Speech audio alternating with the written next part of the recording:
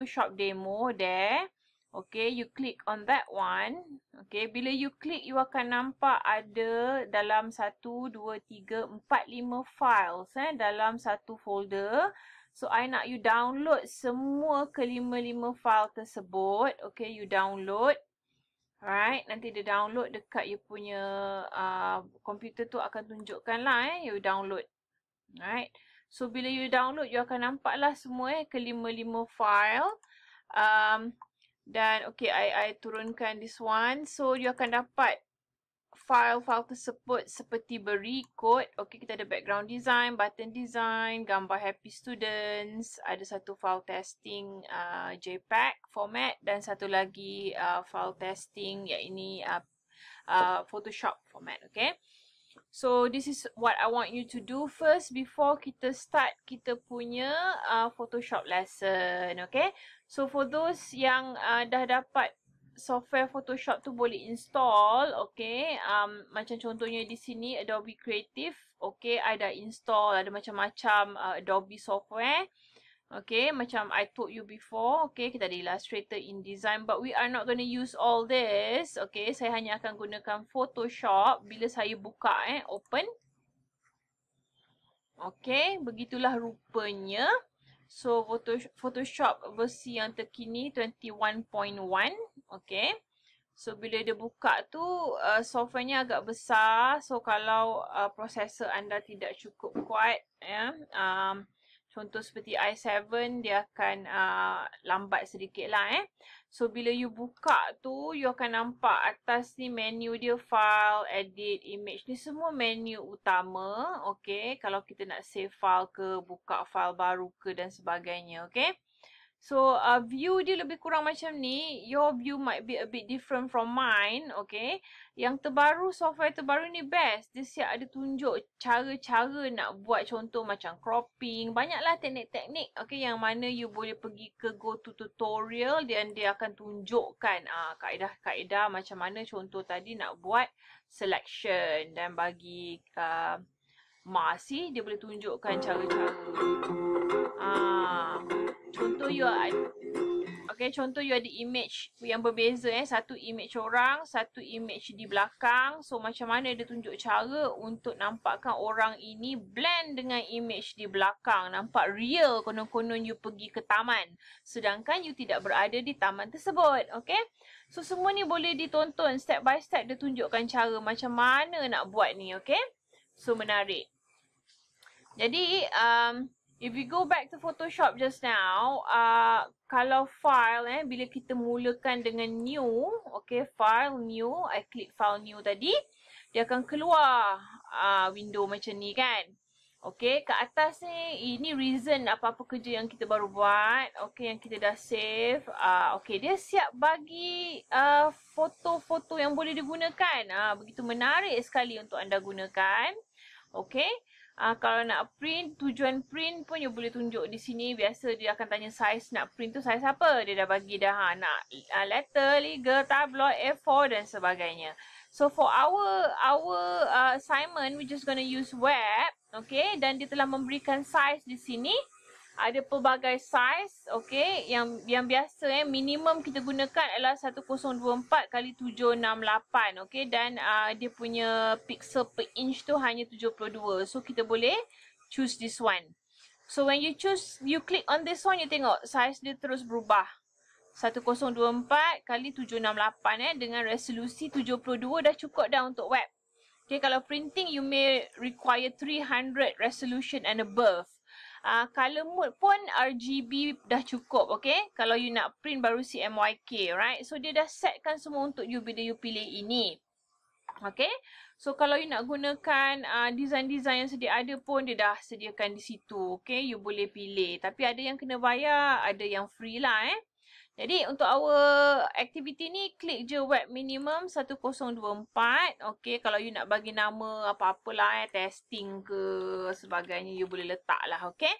So, you create dahulu. Sekarang ni nak mana? Terlentang, menegak, okay, you can set. So, I ambil dululah, okay, orientation yang begini, yang horizontal. So, I create, klik. Okay. Bila you create, you akan nampak layout yang sebegini. Okay. And then you will see banyak lagi features di tepi ni. Nampak tak? Okay, all these templates Dia ada tools, kita panggil tools, tools, ada move tool, ada rectangular marquee tu banyak. Tool-tool ni lah yang bantu untuk membuat kerja-kerja di atas canvas ini. Okay. So kalau you nak gerakkan, sebutlah. Bila you perasan tak ada macam ada hujung tu ada triangle kecil gitu kan? Okay. Bermaksud ini akan ada tools di dalamnya. Adik-beradik dia. You tekan lama-lama dia akan keluar. Adalah suatu poliganoso banyak dalam setiap tool ni ada lagi tool dia. Jadi aktiviti pertama yang akan kita buat adalah, okay, you dah download tadi kan file tadi kan? Okay, you buka file yang pertama. Okay, file, let's say open. Okay. Kita download di mana tadi? Dalam desktop I letak dekat desktop tadi. Okay, I nak you buka dulu background design. Ni background dulu. Okay, open. Okay. Okay, lama sikit So bila open inilah design yang kita nak masukkan dalam kita punya testing ni. Ni file lain file testing yang kita buka tadi. Yang ini file background. Okay. So macam mana nak ambil file background ni masuk ke dalam testing? Ada macam-macam kaedah sebenarnya. Okay. Cuma nanti I akan tunjuk satu kaedah dahululah. Okay, berbalik kepada testing ni, file testing kita. Cuba you tengok di sini. Okay, perkara yang sangat-sangat penting tentang Photoshop ini adalah layer. Layer ni macam jantung tau. You see this here? Okay. On your right here. Okay, ada banyak ada macam-macam. So ini layer layer ni sangat-sangat penting. So kalau you tak jumpa mana layer, okay, you boleh pergi ke window dan klik layers. Okay. Layers ni macam jantung kita, okay. You boleh create banyak layer, see? Banyak layer you boleh create. Cuma apa bendanya, you kena tahu nanti bila dah banyak macam-macam gambar you import, okay, macam-macam gambar you edit, akan ada timbulnya banyak layer, okay. So you kena tahu layer ni dahulu. So sekarang kita berada di layer 1. Alright. Ni layer Kalau you buat banyak kesilapan, kalau pakai software-software lain tu boleh Ctrl Z je kan. Undo saja. Tetapi di Photoshop ni bila you buat banyak kesilapan dan you ingin pergi semula ke satu bahagian yang mana you telah laksana, okay, you can actually go to window and you must have what we call history. Okay, history ni boleh pergi balik you see. History boleh pergi balik kepada what did the last one you did. Kadang-kadang you dah sampai di area ni tapi nak pergi 2 step before.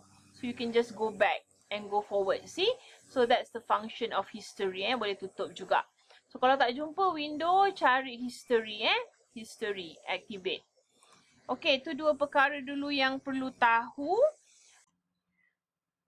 Okay, berbalik kepada 2 file yang kita dah buka tadi. So, ini adalah file testing di mana kita akan import, copy dan paste pelbagai image ke dalamnya. Okay. So, ni macam kita punya kertas lukisan lah yang mana kita akan buat every work into it. Jadi, next to this testing file adalah background design file tadi. Jadi sebenarnya apa yang kita nak buat dalam aktiviti ni untuk menghasilkan satu design seumpama web lah, interface yang pertama. Contohnya saya buka, tadi you dah download kan? You dah download daripada folder ke-55 file. So kalau saya buka lagi satu file, open. Okay, you pergi file yang ke-1, 2, 3, yang ke-4 ni yang namanya testing JPG file atau JPEG file ni. Okay, click on that one and open. Sebenarnya kita nak buat design macam ni. Okay, something like this that we're going to produce. So, bear in mind, this is the outcome and the activity is that we're going to do. Jadi, now, macam mana langkah pertama nak copy design ini dan masukkan dalam file testing. Okay, so ada 1, 2, 3 file sekarang saya buka. So, pergi ke background design ni tadi. Sekarang kita kena copy ini dan masukkan ke dalam file testing. Ada macam-macam cara. Cara pertama, kita pakai Ctrl+C, Ctrl+V lah macam biasa. Tetapi sebelum itu, sekarang ni file ni static, dia berkunci. So, you kena buka kunci dia dahulu. How do you do that? You double click je dengan mouse, klik-klik. Okay, and then press OK. So, kunci dia dah hilang Bila dah hilang, baru boleh you edit, copy. Okay, you dah copy. You pergi ke file testing. Di sini.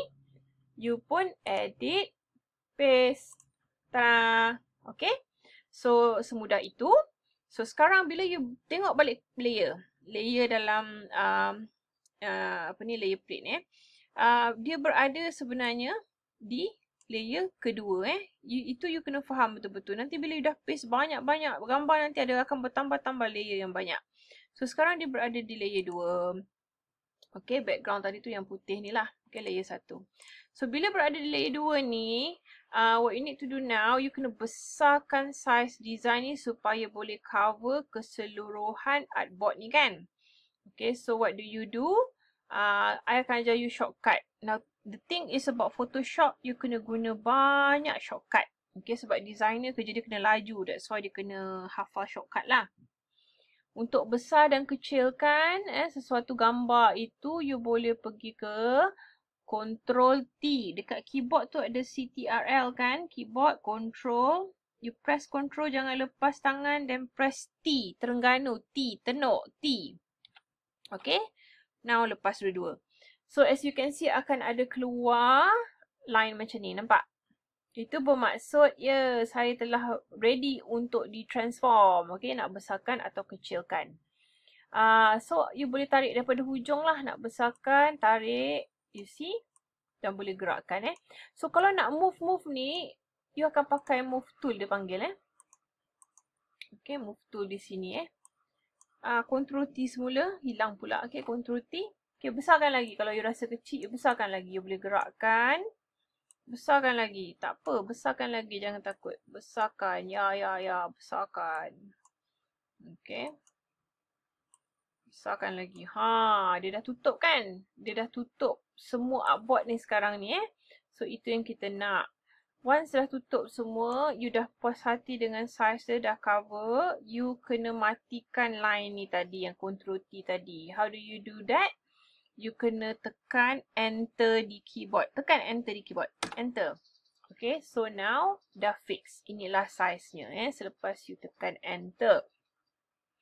Okay, tu satu cara tadi yang you kena ingat Ctrl+T untuk transform. And setelah dah puas hati transform, mesti enter. Sebab kalau you tak enter, you tak boleh nak move on buat kerja lain. Okay. Dia masih lagi dalam mood transform. So, kena enter, okay. Now, dah settle, enter. Kita akan import lagi gambar yang lain. Okay, kalau you tengok contoh testing ni tadi, kita ada gambar kanak-kanak ini, all the children here. So, you have to open one file yang ada gambar kanak-kanak tersebut. So, pergi ke file, open. So, file yang ketiga ni, happy students ni, kita open Now, sekarang dah ada 1, 2, 3, 4, 5 file dalam ni. Now, kita nak select sebenarnya, sorry. Kita nak select sebenarnya hanyalah budak-budak ni. Kita tak nak dia punya background. Okay, we don't want the background at all, just the children. So, how do we do this? Okay. Sekali lagi saya kata tadi, you tak boleh nak buat apa-apa selagi gambar tu lock Jadi, I unlockkan cara dia. Double click kepada bawa mouse. Pergi ke layer ni, background ni. Double click. Okay. Okay kan dia. So, dah hilang dah mangga tu or lock tu. Now, you can do something about it. Okay. Saya tak nak background macam saya kata tadi. Saya nak budak-budak ni sahaja. Dalam Photoshop, ada banyak kaedah. Okay. You can use all these tools to simply select. Okay. If you look at the selection tool, you tengok bila tekan lama-lama, ada lasso, polygonal, magnetic, semua ada fungsi untuk selection. Tapi kaedahnya berbeza-beza.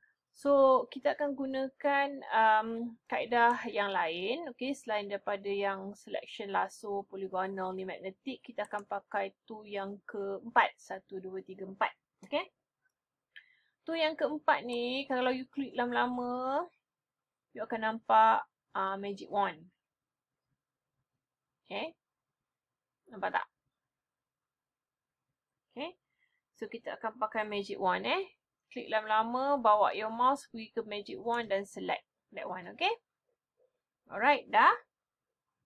After you select magic wand tu, sekarang ni jangan tekan mouse tu, just bawa mouse ke dalam artbox dan klik. Nampak? Dia akan buat selection tu. Mungkin you ada yang macam, kenapa selection saya sedikit? Kenapa selection saya tak macam ni? So, before you select tadi, you kena tengok dia punya tolerance kat atas ni ada setting dia So, mungkin you kena besarkan size letak 10 ke, atau kalau banyak sangat selection sampai terselect muka budak-budak tu, maybe you kena reduce ke. So, you play around with this one here. Okay, just now I put 7 kan? So, I select lah. Okay, so now, bila I dah select ni, what I do, I select the white background. Okay, bukannya budak-budak ni, but sebenarnya I nak bawa gambar budak-budak ni untuk dimasukkan ke dalam folder, dalam file testing tadi. So, bukannya nak copy background ni. So, selepas saya dah select this one here, saya pergi ke select and then inverse. Inverse meaning instead of selecting the background, I am selecting the children now Okay, so sekarang ni saya pun dah select children ni. Again, apa saya buat? Saya edit, saya copy. Okay, daripada file happy student ni, saya pergi ke testing. Saya akan edit dan saya akan paste. Tada! You see? Now, budak-budak ni berada di layer 3 dalam file testing saya. Okay? So, again, macam mana nak besarkan gambar, nak kecilkan macam mana? Okay, you boleh pergi Ctrl T Ini untuk move This one is move tool supaya you boleh gerak-gerakkan gambar tu. Nampak tak? Okay. Kalau lah kata, tak cantik, ada lagi ni kotor-kotor ni kan. Okay, you tak nampak mungkin kecil. Kalau you tak nak Ctrl T, you nak besarkan paparan sahaja, you tekan di keyboard Ctrl, jangan lepas, tekan keyboard, lepas tu plus. See? You punya paparan atau view tu akan besar. Plus, dia akan lagi besar. Kalau you control and then tolak dekat keyboard, tolak. See? Paparan you akan jadi kecil. Okay? Sudah lari dah sikit. Kalau lari macam ni, tarik balik lah. This one here. Okay? So, nak besarkan control plus. Plus. Nampak? Okay? And then nak gerakkan paparan tu, kalau dia lari-lari, you tekan dekat keyboard tu, space bar tu, nanti keluar tangan. And then you boleh klik mouse. Jangan lepas space bar tu, you boleh gerak-gerakkan artboard ni Now, saya nak hilangkan ni, masih lagi ada background. Background macam ni tak nak. So, saya control plus, saya besarkan sikit. Okay. So, ada macam-macam kaedah. Satu cara tu, you boleh guna eraser tool. Kalau you kira daripada atas ni, eraser tool yang ke-12. Okay, nampak tu yang this one here. Okay, eraser tool. So, saya klik eraser tool. Saya boleh set sebenarnya size eraser ni. Kalau you nak besar, besarlah. Nanti dia punya eraser lagi besar. Kalau kecil, kecil lah. Okay. So, you boleh setting here. Now, kenapa tak boleh ni? Kenapa tak boleh jadi macam ni? Kerana adakah kita di layer yang betul? Klik mana you nak edit? Layer 3 tadi kan? Barulah boleh edit. See? So, sekarang ni nampak macam dia punya eraser besar sangat. So, you boleh kecilkan lagi size-nya. See? Okay, you boleh bersihkan. Erase. Padam, cantikkan. Cantikkan, bersihkan. You can do that. Okay, padamkan nicely. Kerja graphic designer ni dia memang kena sangat teliti. Okay, don't worry so much about this. Ini memang require practice sampai you boleh buat dengan baik lah. So, mula-mula ni banyak-banyaklah bersabar. Okay. Kalau you malas, ada cara lainnya. Macam tadi tu, you guna magic wand tool. Tool tu. You boleh select and then dekat keyboard delete. Pun boleh. Select, delete. Macam-macam cara lah you boleh buat. Okay, I tunjukkan satu contoh dahulu. So, macam tadilah, kekemasan tu perlu bagus dalam grafik. Jadi, you kena become very, what do you call that? There you go. Kan? Elok-elok Okay. So, contoh sahaja. Again, okay. Kalau jadi macam tu, tekan space bar untuk keluarkan tangan dan tarik balik dia ke tengah Okay, so sekarang dah, kalau ikut gambar ini, okay, sorry, this one dah habis, kita tutup nak save tak nak? Okay ni, kalau ikut gambar testing ni, kita nak macam ni. Jadi gambar tu kecil sebenarnya So pergi balik ke file testing, macam mana nak kecilkan gambar? Okay, bawa dia ke tepi dulu di layer 3, Ctrl T. Okay, kita pun kecilkan dia, nampak? Okay. Dah puas hati dengan size, kita enter kat keyboard. Okay, done. Now, the next one that we're gonna do adalah kita buat board putih di belakang ini Cara nak buat tu, what we're gonna do now, you pergi sahaja ke apa yang kita panggil the second one, rectangular marquee tool. Okay, click that one. Alright. Tetapi, kita sebenarnya nak biar kotak yang putih tu berasingan daripada gambar kanak-kanak ini. Maka you create satu layer baru supaya kotak putih tu tak tertampal atas kanak-kanak ni, okay? So click layer baru. Sekarang kita berada di layer 4, okay? So we don't disturb the children in layer 3 or we don't disturb the design background in layer 2, okay? So layer 4. You gunakan sekarang ni, kita panggil rectangular marquee tool ni, bawa dulu mouse ke tengah, kita create lah klik, jangan lepas mouse, tarik, okay, about that size perhaps, okay, dah puas hati, lepas. So dia blinking tu masih tak ada warna lagi. Jadi untuk masukkan warna tu, okay, you bolehlah gunakan mungkin paint bucket, okay. Okay, so kita sambung daripada tadi tu bila kita bercakap tentang selection. Kita dah buat selection tadi What we're gonna do now, we are gonna put color into this selection here. Okay, the box selection. Berada di layer 4. What you do now, kita akan masukkan color. Okay, kita ada di bahagian bawah tu ni what we call foreground and background color. Okay. So foreground dan background ni you boleh tukar warna sebenarnya. Bila you bawa mouse pergi ke situ, klik mouse, you akan nampak keluar macam-macam warna Okay, di mana you boleh just click whatever color you want from here. Dia akan hasilkan warna yang exactly you choose. So I ambil warna putih lah for now warna putih, okay. So foreground ni, dan kemudian you pilih what we call paint bucket this one here. Kalau klik lama-lama tu ada paint bucket tool Paint bucket tool ni, okay, dia akan masukkan warna. Dan you bawa, dia kata di situ kan dia akan masukkan the foreground color. Foreground color inilah yang depan ni. Dia ada dua, background, foreground. So, you bawa your mouse inside here, dalam selection tu. Jangan klik lagi, just bawa je mouse lepas pilih paint bucket. Dan klik sekali dalam mouse, you see? Dalam selection, you see? So, masuk warna putih, foreground ni tadi dalam ni. Alright, bila dah masuk tu, sekarang ni you can see blinking lagi selection dia kan. Kalau you tak matikan selection ni, you cannot do any other work. Okay, jadi untuk matikan selection ni, you tekan Ctrl D. CTRL yang dekat keyboard tu tekan, jangan lepas, dan tekan D, donkey, D. Okay, so akan mati selection tu, then only you can do another work. Okay. Okay, sekarang I pilih move tool. Bila move ni boleh gerak-gerakkan lah kotak ni tadi yang you dah warnakan. The problem is that, now kotak ni berada di hadapan those children, right? We don't want that, okay? So, how are we going to move this white box to the back of the children?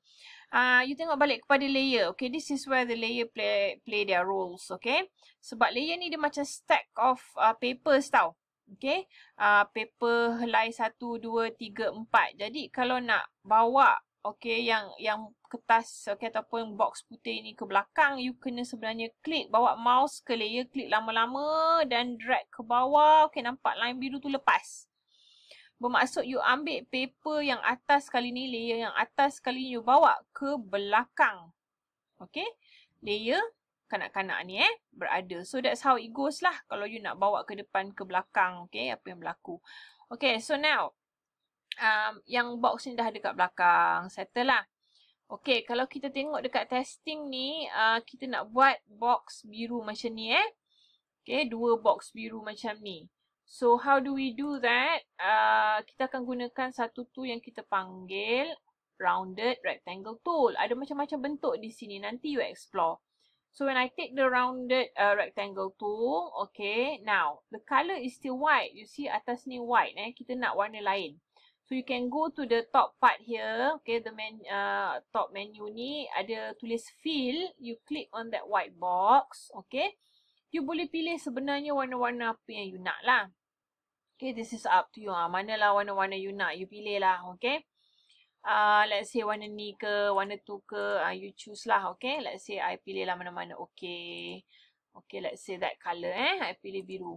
Jadi, I pun buatlah, bawa mouse ke dalam. I masih berada di tools yang kita panggil rounded rectangle tool ni. I bawa saja mouse ke dalam, belum klik. Okay, take position. Let's say from there, I click mouse and then I tarik. See? Dah jadi dah. Okay, dah jadi warna biru macam tu kan. Okay, ini box pertama. Kemudian, I bawa ke tepi, klik. Box kedua pula, klik. I tarik. Okay, another box. Okay, siap. So, as you can see there, dekat layer tu ada rounded rectangle 1, rounded rectangle 2 bila tengok testing ni, you see for example, warna ni you boleh tukar-tukar lah. Now, for box ni, you nampak tak ada drop shadow kat belakang tu? Okay, how do we do drop shadow? Okay, let's say sekarang kita buat rounded rectangle 2 ni. Okay, now I ambil balik move tool untuk gerakkan ke, susun ke. Okay, now pada posisi ni, saya pergi ke layer rounded rectangle tool ni, rounded rectangle 2 ni. Bawa mouse ke layer ini, apa yang saya buat, saya double click. Okay, mouse tu klik. Okay. Bila you double click, okay, paparan ni akan keluar. Dia akan tanya, you nak buat apa? Ada macam-macam effect di sini. Okay, nanti you try. But for now, kita akan try drop shadow. Ni you boleh bawa ke tepi, ke tengah dan sebagainya lah. Let's say I click on drop shadow. Okay, nampak tak apa yang berlaku? Okay. Nampak tak? Ada keluar shadow tu kat belakang tu. Dan you boleh sebenarnya set shadow tu, dia punya opacity, nak lagi lighter atau darker, you can set lah. So, dia berubah di situ bila you tengok I set. Distance dia nak jauh ke, nak dekat, spreading dia macam mana, okay, the size macam mana you can set, see? Tak naklah shadow tu keras sangat, kita bagi lembut sikit, alright? And dia punya angle pun sebenarnya you boleh tukar, Macam you nak dia ke kiri sikit ke kanan sikit ke, you can adjust the angle there, you see? Alright, so dapatlah drop shadow sedikit. Nampak konon-konon box tu actually timbul. Okay. So the rest ni nanti you boleh bermain-main and see what will happen if you want to put stroke, different color stroke, you can do that as well. So it's as simple as click on it. Okay, unclick on it. Alright, tak nak, unclick balik. Okay, that's it. So, tadi kita dah set drop shadow. Alright, okay. Dan even the color of the shadow you can change. Okay, tu satu kita dah buat. Now, the next part, this part here lah. Kalau you nak buat another box, you can also do that. Cara yang sama. Okay, cara yang sama di mana you boleh gunakan mana-mana what do you call box shapes here, ataupun you boleh juga guna balik what do you call all the selection here. Ada banyak cara lah untuk jadikan dia box. Okay, kalau kata I nak buat guna this one lah rectangle tool ni, I nak buat just box biasa macam tu, I boleh just simply klik, tarik. Okay, let's say satu box nak isi maklumat agaknya. Okay. Sebelum tu, you see, warna dia masih biru, you tak tukar tadi kan. Okay, sepatutnya you boleh tukar warna dia tadi kan. Tapi you tak tukar. Jadi, kalau salah macam ni, macam mana you nak go back? I ada ajar sebelum ni, window, you can go to history, ingat? Okay, you boleh pergi balik macam tu. Alright, ke part yang last kali. So, tadi kita create rectangle tu kan. So, kita just pergi balik lah. Kita nak buat another rectangle tu. Kita dah buat silap. Okay, just use the history Then I tutup balik. So, again, I terlupa tadi sebenarnya kalau I nak pakai box ke atau mana-mana shape di sini, I boleh set color ke atas tu. Okay, I can pick like different color. Okay, let's say white. And then pada this position, I bolehlah create satu box putih di situ. Okay, so dia akan create another, you see, box there. And box ni sebenarnya I boleh reduce opacity dia. Boleh jadi macam kurang sikit opacity. Nampak tak? Nampak a bit lighter, see? This part also you boleh main-main, you know. Nampak macam natural sikit ke, kan? Okay, you boleh tukar-tukar opacity dia. Alright, that is one. Dia akan jadi nampak macam as if, you know, this front box blend sikit dengan box yang di belakang Okay, ni ada 3 boxes macam ni. You boleh buat, let's say, satu box. Kalau you malas nak ambil and draw, what you can do is just, you can click on the, what you call here, okay. Either you can copy or copy layer style or create another same layer, okay. Let me see. Or copy another one. Selalunya apa yang I selalu buat, I just click lama-lama layer tu, I masuk dekat plus ni. So dia automatically copy another layer yang sama. So bila I bawa move tool ni, I tarik ke bawah, sebenarnya dah copykan dah. Nampak? Okay, 1, 2. So I nak lagi satu, I boleh klik layer lama-lama, I letak dekat tanda plus tu, pap, dia copy. So dah ada 3 box yang sama, see? Okay, so sebenarnya I tarik, nampak tak ada 3 box tu. So size yang sama, you know, panjang yang sama. Jadi I tak perlu lagi lah nak buat something yang baru manually So dia boleh copy je sebenarnya. Okay. Katakan 3 box di situ. Alright. Di sini pula you boleh isikan kenyataan. Okay. Box ni tukar warna pula tadi. So just ignore this one. You boleh masukkan, ada ayat tu kan, our vision and mission. So how do we create text? Okay. How do you create text? You can just go to this tool called, okay, klik lama-lama, ada horizontal type tool. Okay, you boleh klik, choose that one. Right, sekarang ni warna teks putih Kat atas ni again, kalau you nak set warna boleh tukar-tukar. I bawa mouse ke dalam. Alright, and then I click once. Okay, click once. Di dalam tu dia dah ready untuk di type. So you type lah. Our mission and vision, katakan kan. Okay, as you can see there, alright, that's the font. You nak tukar font, you boleh select balik and then pergi ke atas dan pilihlah mana-mana font yang you nak, okay. But must remember, kalau design on screen, it is advisable to use sans serif, okay, without serif, sans serif. Pilihlah mana-mana font yang bukan serif. Alright, and then kalau you nak pilih sama ada bold ke, medium ke, semi bold, tukarlah macam biasa, macam you guna words tu, macam tu kan. Then nak increase, reduce size pun you boleh set, sama juga macam Microsoft Word Okay, you have one here. Okay, click move, dia akan jadi satu perkataan yang you boleh gerak-gerakkan dan letakkanlah position dia. Okay, the same thing dengan yang lain tu. Okay, again, what is the next? What do you call? Okay, school activities kan? The same thing also. Okay, now our mission and vision berada di layer tersebut. You see sekarang dah banyak layer kan? Sana ada, sini ada But the beauty with the latest Photoshop ni, kalau you tak tahu you di layer mana, you just simply bawa you punya move tool ni, mouse ni, bawa ke dalam, click je on it. Dia akan pergi automatically ke mana-mana, okay? Nak tutup layer, nak buka layer pun boleh. Alright. You can do that as well, Okay.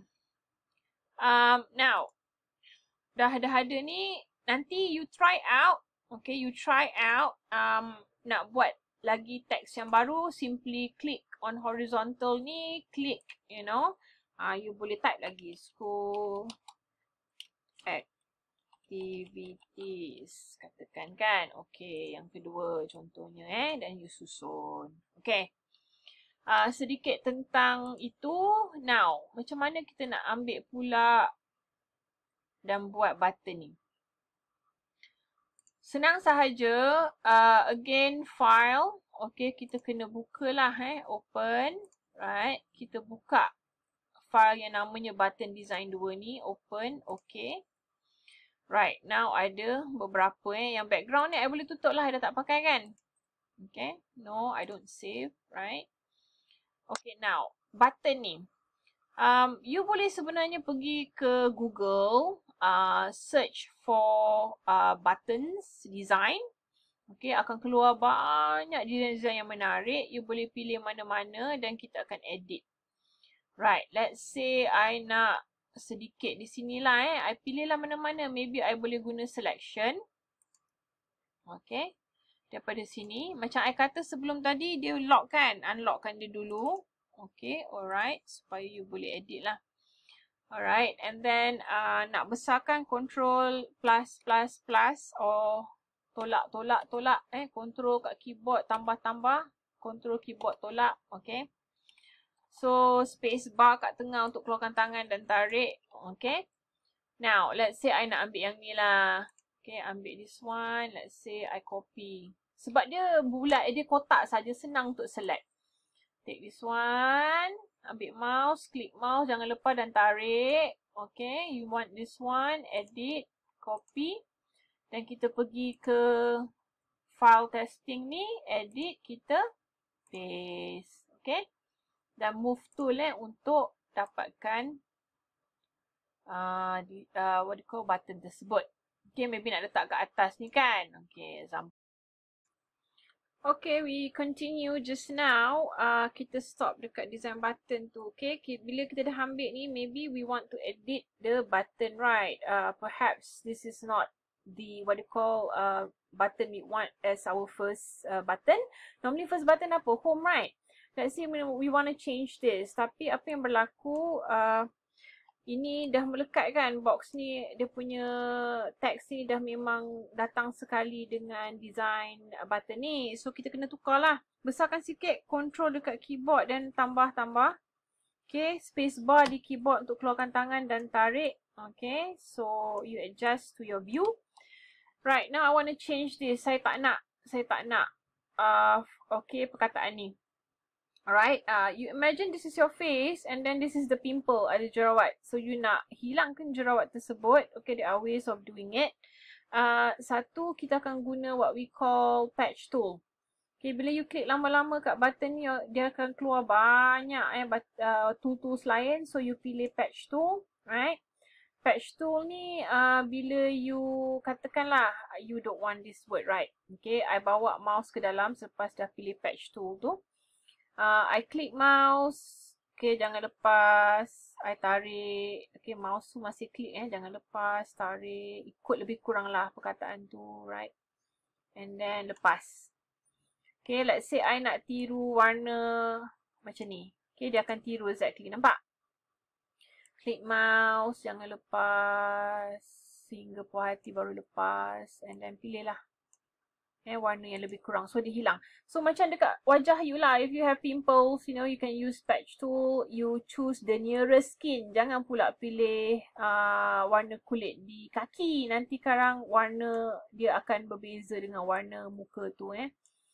So, pilih warna yang paling terdekat. Dia akan copy. Okay, itu satu cara. Dia banyak cara lain sebenarnya. Okay, that is one way. Sama juga dengan di sini. Kalau you nak ubah, you tak nak what you call gambar surat ni, maybe you nak tukar gambar home ke, you can do that as well. Salah satu cara lain pula, I gunakan what we call rectangular marquee tool ni. I select je lah. Okay, I select that part maybe. Okay, I tak nak ni. Okay, I select. And then I nak warna exactly macam ni. Okay, how do you do that? You boleh guna what we call ni. Okay, what we call eyedropper tool. Eyedropper ni bestnya dia boleh detect exact warna daripada mana-mana sumber dalam gambar tu lah. For example, I nak warna biru ni. Pak, I klik. Nampak tak? Foreground akan detect exactly warna yang I klik tu. Kalau I nak warna lain, dia akan tukar. Nampak? Gelap. Okay, mana-mana warna lain, dia akan tukar.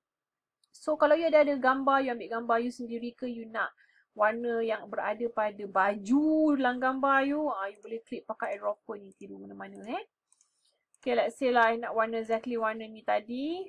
I dah masukkan. Okay, dah ada di situ.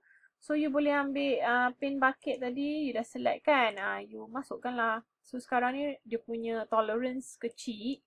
Okay, kalau I ubah tolerance tu, nanti I drop dia lagi banyak. Klik, klik, klik, klik, klik, klik, klik, klik sampai dia jadi warna biru semua. Okay. Tu satu cara. Okay, again, I remind you, bila blinking ni, you kena matikan dia dulu sebelum you boleh buat another work. So, you kena matikan dengan control donkey D. Okay, dia mati, see? So, itu adalah satu cara untuk membuat button. Dan nak buat text dalam button ni seperti seperti tadi. Create, ambil what you call horizontal type tool ni, bawa ke dalam, klik sekali. Okay, sekarang dia warna apa? Biru. You maybe boleh tukar lah warna apa-apa you nak. Again, dekat bahagian ni nak tukar warna. So, you tukarlah home. Maybe nak letak home ke. Okay, dah settle. Klik this one. Tada, you dapat. Okay, satu cara. Okay, ini salah satu cara lah. Kalau you nak button yang lain, you don't want design button yang I bagi ni, boleh juga. Okay, you boleh just simply pergi ke Google, you type web button design. Ada banyak. You see, so many button here. So, maybe you click on mana-mana lah. This one lah, let's say so I can just simply bring my mouse, klik kanan ni, I copy. Copy image. Lepas tu, I pergi balik to Photoshop here and edit, I paste or Ctrl V, I paste. Tada! You see, so many. Besar sangat paparan, macam mana nak kecilkan? Ctrl, tolak. Okay, nak kecilkan. And then, space bar dekat keyboard tu tekan keluar tangan dan tarik mouse. You see? So, ada banyak design button kat sini. Jadi, let's say I just want to take one of them. Let's say this download here. Nak delete yang lain boleh. I ambil rectangular marquee tool ni. I select yang lain ni. I delete dekat keyboard. Tada! Okay, again. Select. Delete. Select. Delete. See? As easy as that. Okay. And, okay.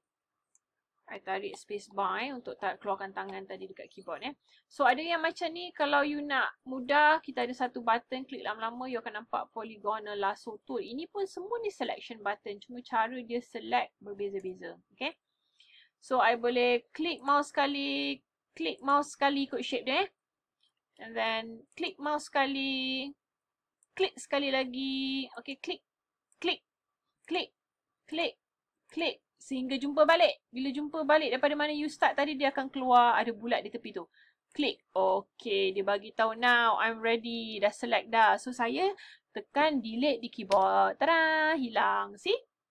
Again, macam I kata, berlaku selection ni, you kena matikan selection dulu sebelum you can do another work.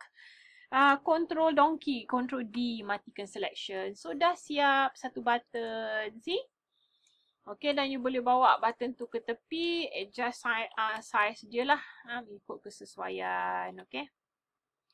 Shift, okay, dah transform, Ctrl T dan reduce size ke, and then dah habis, dah sesuka dah dengan size tersebut, you mesti tekan Enter di keyboard. Okay, you got another button, you see.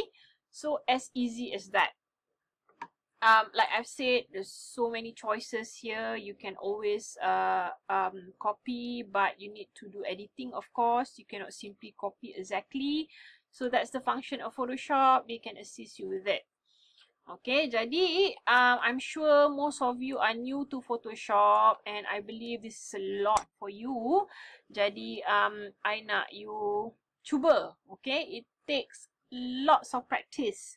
please do not give up. Okay, one thing for sure, memang akan rasa macam nak give up bila cuba-cuba tak boleh. But believe me, even designer require years of practice, then only they can master the Photoshop. Again, ada masa macam tadi kita buat quite brief macam ni kan. Kalau ni you kena bersihkan tepi-tepi ni, you boleh guna eraser tool. Okay, you cantikkan lah Jadi untuk our assignment sebenarnya, this is what we're gonna do. We're gonna design interface the first page of a website, then redesign website sekolah yang I dah bagi you earlier. You have to use your creativity daripada apa yang kita telah bincangkan dan belajar tentang layout design, okay? Element and principle of design, all those you have to take into consideration in creating or redesigning the school website that I've gave you. Okay, all the best. If you don't understand, please let me know. You can always message me, alright? Or call me, or simply tak jumpa button agaknya, macam mana nak buat ni? Okay, let me know, alright? So, last word, please be patient. Do lots of practice.